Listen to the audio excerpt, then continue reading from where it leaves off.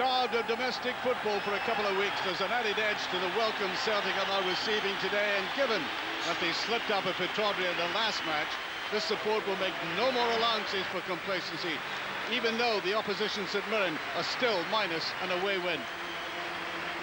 And judging by the Celtic formation, it doesn't look as if they're in a charitable mood either, with Didier Agathe making his debut, Chris Sutton and Henrik Larsson all included in the lineup. So there's potential for a veritable avalanche of goals. And back only 10 days after a toe operation, Paul Lambert, who, by the way, scored for the Saints the last time the Buddies won here at Celtic Park in 1990. It really has been hard going for the Saints, especially away from home. And of course, they're not helped by having to play Derek Scrimmager in goal, who's been out for a period. No disrespect to him, but I think it's going to be a very big test for him. And also for Graham Fenton, who saw service under Martin O'Neill at Leicester, and who I think has been rather naively less than complimentary about his former manager, who I think has retorted in the best possible way by telling him to do his talking on the park. And the referee today is George Clyde. And all around the country yesterday, a minute's silence in memory of Scotland's First Minister Donald Dewar, who sadly died last week.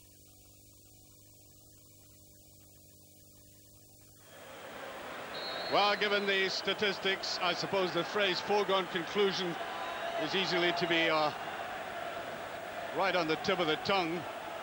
But anything can happen in football. At least that's exactly what Saints have to try and think about under severe pressure, as I assume they're going to be in this game.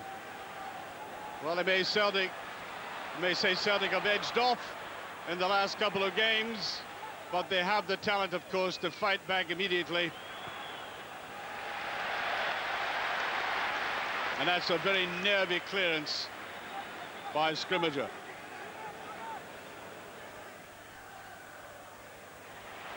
Here's Agathe playing on that right-hand side. That's a decent ball in there. And not surprisingly, right at the end of it, Henrik Larsson showing his appreciation for the way that Agathe picked it up and then swept it across. Just a slight mistiming at the end there when he got underneath rather than over the ball. Trying to wait for somebody to come inside of him. Murray does. Neat little piece of play by Murray. Good football by Saints. Picked up here by Walker.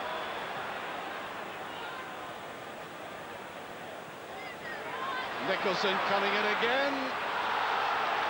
Well, that was good play by Sidmer, and that's the first time we've seen them taking any initiative from their own half towards a Celtic penalty, and it almost paid off. Here's Larsson now. On and through to Mirren. He should put it away, just over. Wonderful ball played through to him. And you could tell right away, he really does make defenders look ridiculous at times, the way he can turn so quickly. Well, you would have sworn he would have put that away. Petrov.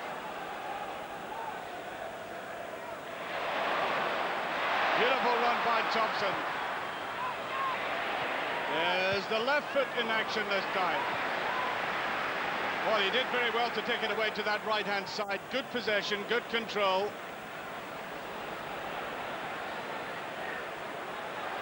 Mirren fighting very hard for the ball at the moment, and Tommy Boyd there again. Tremendous positional sense this man has. That was a vital interception for Celtic. Bravchik, a little bit of space around him.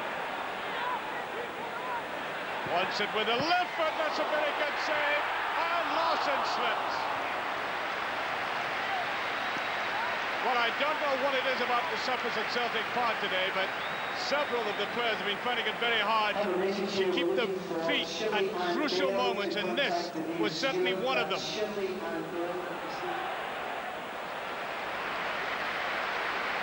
Good defensive work by Agathe. The first time we've seen him in a ball. Roar of encouragement from the crowd as he's going in here. Tries a shot.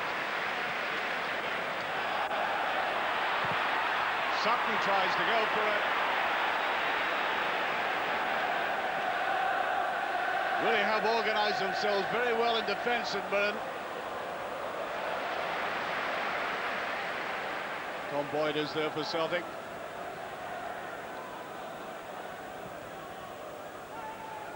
Not the best ball he's put forward. Picked up again by Gillis. Little ball played inside. That's not a bad ball. Just a little bit too hard. Turner went straight after it. You could see that pass coming from about 30 yards away. Amazing run forward, really deceived everybody. He got his freedom, followed on after the ball, but it just passed across him. Agathe using his pace to great effect. And just touch away. Brilliant run by Agathe as Larson came in for the kill. Just touched away, and Celtic getting great benefit from the man who's playing wide right now. Twice in the game he's had great runs to put it in. Here's Lambert.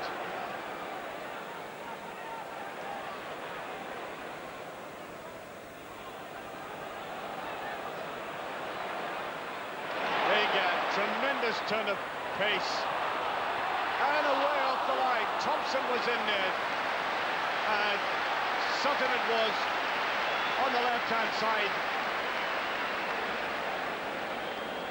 Sutton was lying just inside there as that was taken by Moravcik.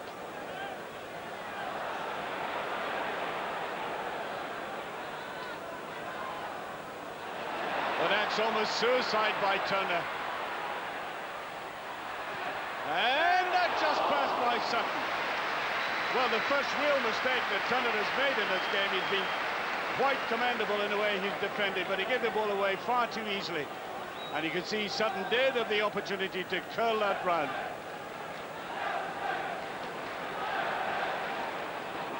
So many Celtic attacks have just petered out round a bit here, but Thompson is in on it. Goalkeeper well out now Moravcik. There's a little touch across, and Scrimmager getting his fingertip to it. And the pressure mounts and mounts against the St Mirren defence.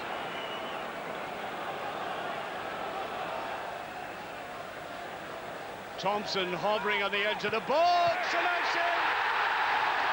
Sutton gets his head to it. Well, that was coming. The pressure mounting. And floating the ball high into the penalty area has been causing this defence no end of trouble. And with the best of efforts of Turner, it couldn't be kept out. Sutton rising up brilliantly there. All it required was a touch.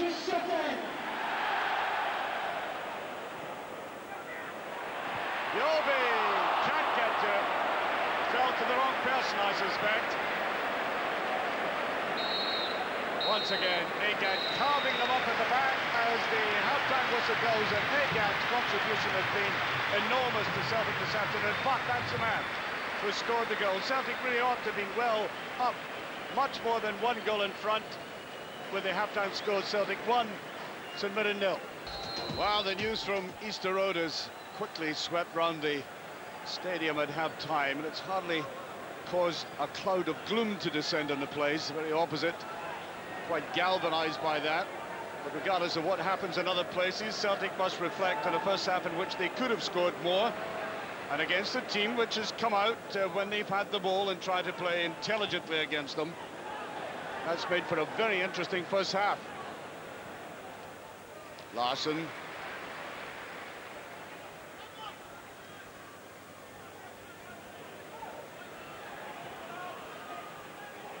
Lovely little touch on by Larson. He'll get the ball back again. Beautiful play. And oh, he can't put it away. Well, he's going through one of these phases, Larson, despite the great prolific goal-scoring touches he's had. I've now seen him playing in 3 games when balls just haven't broken to him kindly enough, and when he hasn't been sharp enough in the finish in the box. But he'll come through that period, and he's annoyed with himself for that.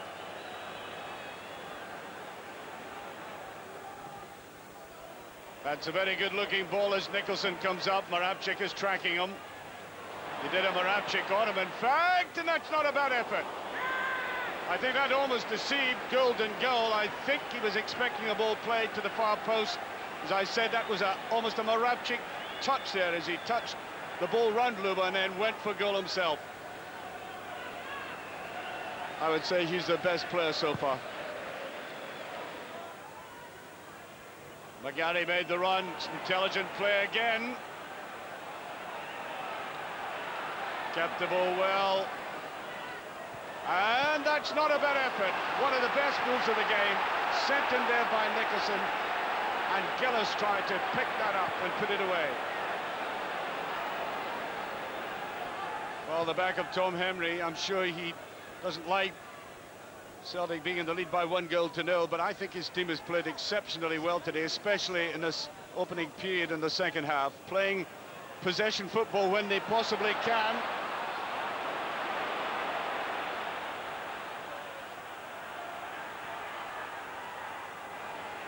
Here's Baltoucher.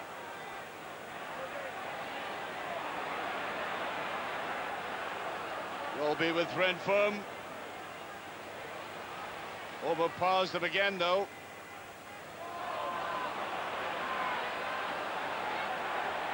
Here's Nicholson. Good faces for St Mirren. Ooh, that was an attempted back heel by Renfirm as Nicholson made the run on the left. Now Tommy Boyd setting the example, and that's too hard. Marvellous run by Boyd from the centre of defence after St Mirren had hemmed in Celtic for the first time in the second half. Here's McGarry. Boyd read that beautifully. Agathe.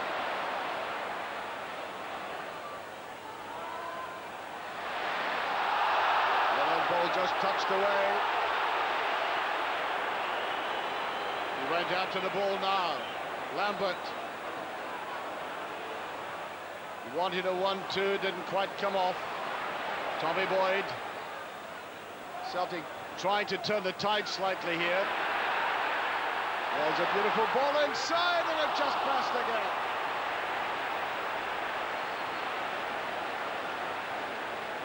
Well, when that was touched inside, Thompson had made the run, intelligent run, and then pushing it away towards the far left-hand post. He's done that several times in the game, getting opportunities, and it's finished on that side of the left-hand goal post.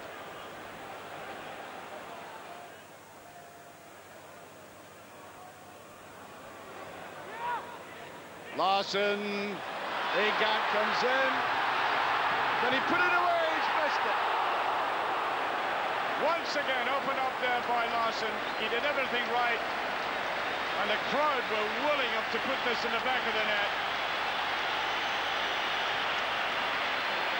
Yeah, once again, a rueful shake of the head. I think he played that just slightly too wide for him, and that was the back support that it hit.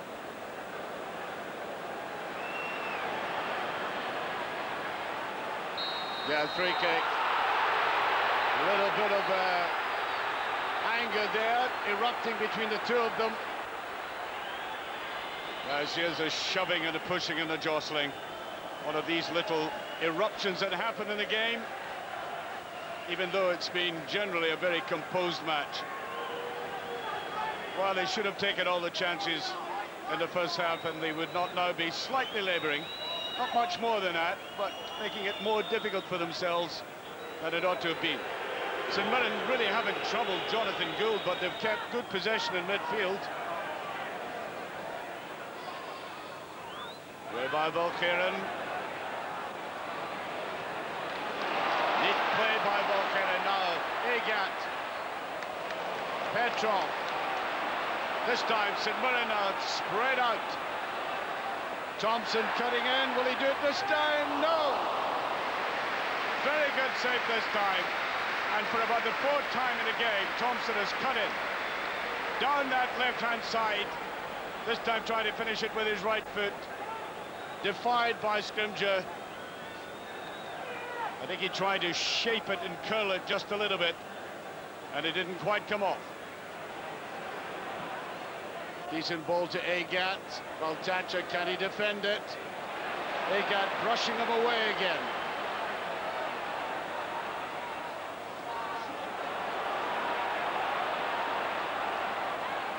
Frenchman holding on to the ball intelligently.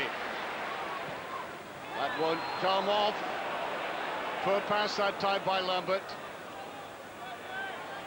Waiting for players to come forward, and that was struck too soon. There was nobody in the Celtic half to any note, and I think he realizes it too. He didn't like that. Free kick. Very quickly taken. That's intelligent play. Now Thompson, can he rattle this one? Good defending by St Mirren, and especially Barry McLaughlin getting right in the way.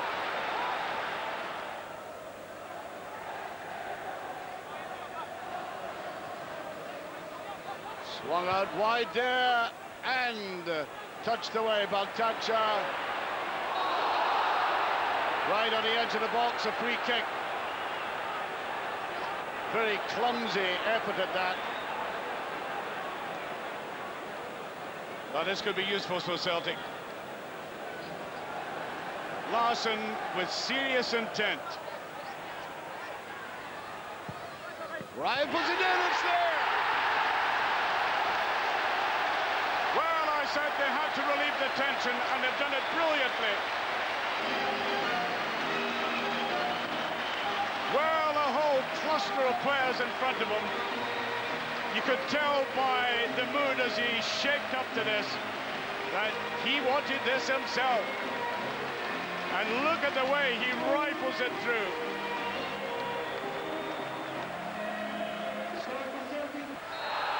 Well, it's going to be a free kick. There will be time for this.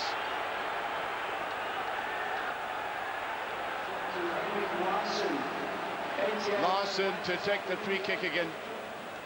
Well, if he put this one in, it would be something for the book. This is a much more difficult one. Outside of foot this time, and over by Healy. Well, once again, the youngster did very well to get himself into the box. The right place, at the right time, but the wrong judgment. And there goes the final whistle. Well, the two main goal scorers did it for Celtic once again. First of all, that header by Chris Sutton. A very, very good header indeed under the circumstances. Just the merest of touches, and he knew what he was doing. And then at the end, as Celtic began to get slightly impatient, only one goal in it. A very deliberate aim at goal by Henrik Larsson. And that's class. And I think St Mirren do take some credit out of this game. Final score, Celtic 2, St Mirren 0. Delighted, absolutely delighted. We got the goal just before half-time, but I thought our play merited. It was always going to be hard. And before we got the second goal, I think there was a bit of uneasiness, you know, creeping through. Not so much on the field of play, because the lads were creating chances, but perhaps in the surrounds, you know, the crowd getting a wee bit edgy. But having said that, we had some fantastic chances to score more goals. Well, we could have come here and struck 5 men at the back and 4 in midfield and just sat back and let Celtic attack us, but we felt we had a chance if we went to take the game to Celtic. We did that today. We didn't win, but we didn't disgrace ourselves. How pleased were you with the debut of Didier Agathe? Well, I couldn't be more pleased, to be perfectly honest. I think I've mentioned to him in the dressing room that it's probably the best debut I've ever seen. It really is. I mean, that's very, very big praise, because I've been in the game a long time.